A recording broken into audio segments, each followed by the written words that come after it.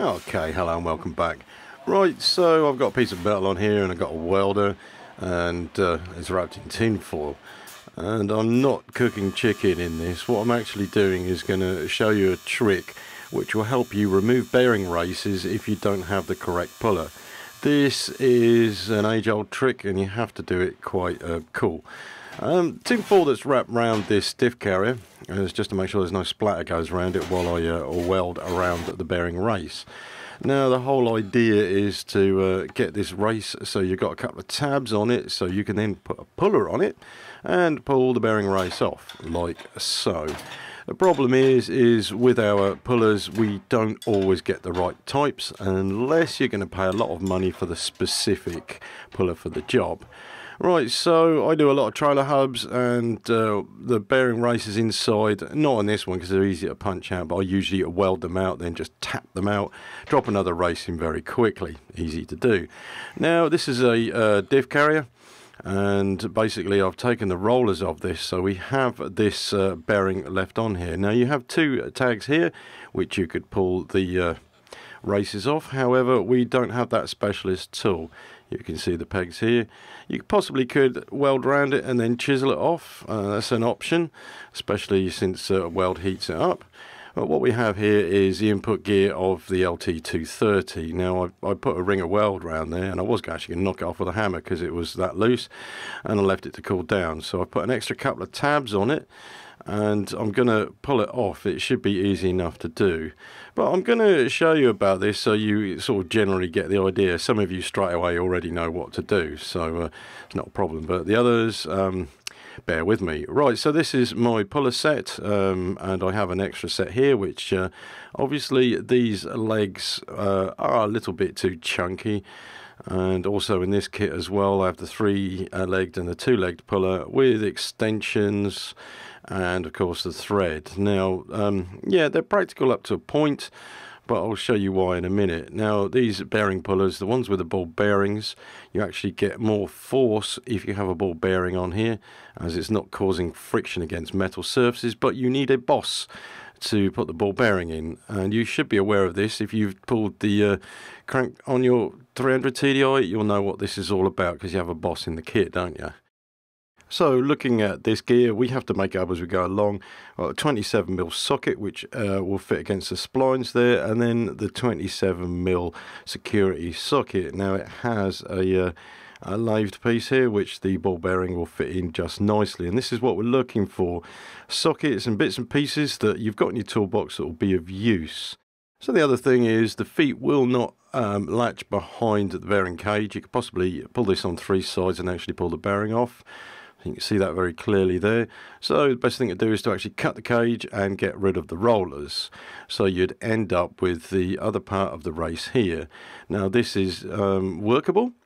Now this diff carrier has a peg, as I said, but unless you cut your puller kit, it's going to be a problem. Now we also have bearing clams, or clamps as they're called. I'm not actually sure what they're called, but I call them clams. And basically what we do is put them underneath the bearing and then pull. But you've got to have loads of different sizes, and this isn't the right size for what we need, so that goes back in the kit. If we're going to do any welding, obviously we want to make sure that we don't damage the gears or any of the mating faces, so we use a tin foil. And tin foil, keep changing it if you're doing a lot of welding, and you keep the amperage very, very low. I'm using 2.5mm rods, something like 70 amps, and I'm not really putting too much heat in it. And what I'm doing is I'll put a couple of runs in it and then let it cool down and then do it again. Basically you've got to weld evenly so you don't distort at all. And you can see the welder's running on 70 amps there. And what I've done, I actually ran a weld all the way around and then put two tags on it. And what we'll do from there, you see it's steaming hot, what we'll do from there is cut some slots in it with a grinder. Now I'm not going to cut with the grinder and show you because I got sparks on a lens, but just take it from me, you use a grinding disc and make sure you cut some square flats, as it were, so we can pull on two sides. You could do this evenly for three-legged pullers, not an issue. This one will come off with a two-legged puller, so you can see where the grinder has been and you can see where the leg will now fit in and it will grip. This is what we're after. We need something to pull on. So I've made myself with a socket that fits and a security wheel nut, and I'm using a bar to push against, so that's on the bench, and I'm using this to lock it down so I'm not going to struggle. And basically, yeah, just use a puller and wind it off, and I'm just now demonstrating that the puller will actually pull okay. You can see that easy. So I've oiled the threads, and I'm now just going to chuck a little bit more oil in there just to make sure we have less friction, and it helps to extend the life of the tool. So basically, there we go, just wind it off, and there it is, bearing race off. So what the difference is I've not damaged this in any way whatsoever. It has been slightly hot, and none of the areas which are working surfaces have been damaged. Now I did actually catch that with the welder. I'm going to have to clean that. And on this one, which is the gear for the transfer box, that came off very, very easily. And you've just got to be aware not to put too much heat in it.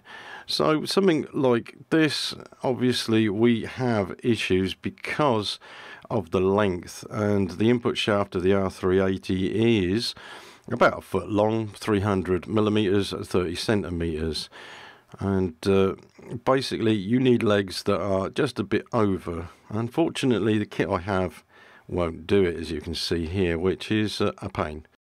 Another tip: if your bearing, for instance, goes on the piss, it makes it more awkward to pull. The whole idea of using a puller is to pull it evenly.